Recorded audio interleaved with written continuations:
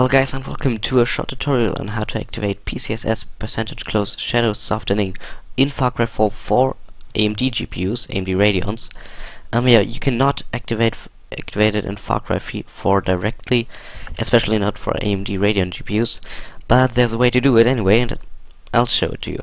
First, you just have to go to Documents, My Games, here, Far Cry 4, and then in this little folder, and Gamer Profile XML. You open it with Notepad, and then you see this line, Render Profile, and on the right you can see Enable Nvidia PCSS.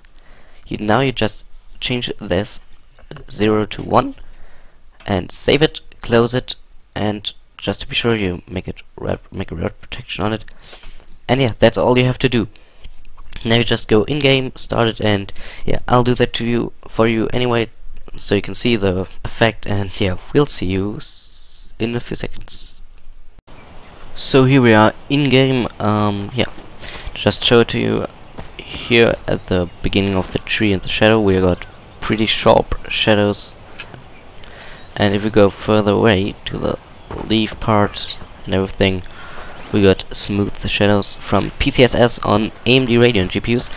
Even if I noticed a pretty heavy impact on the performance, I currently have 34 FPS with an R9 290X and an FX 8350.